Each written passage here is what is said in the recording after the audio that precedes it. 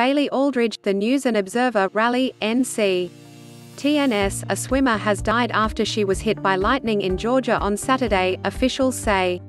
The 15-year-old Alabama girl was in the water near 17th Street on Tybee Island around 2:45 p.m. when she was struck, according to a news release from the city of Tybee Island.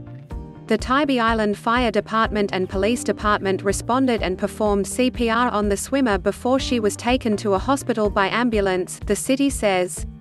The city said Sunday that the teen, who has not been identified, died. The city of Tybee Island is deeply saddened by the loss of this young woman, the city wrote. Our hearts remain with her family and friends. Thunderstorms were reported along parts of the Georgia coast on Saturday, the National Weather Service says. Showers and thunderstorms are possible in some areas again Sunday. Storms were also reported along parts of the North Carolina coast Friday.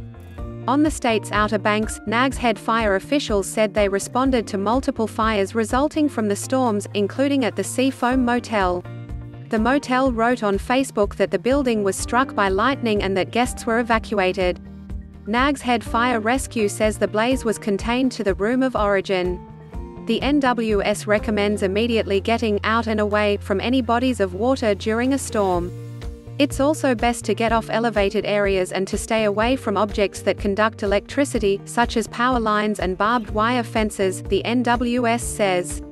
When you hear thunder, immediately move to safe shelter, a substantial building with electricity or plumbing or an enclosed, metal-topped vehicle with windows up, the Weather Service says.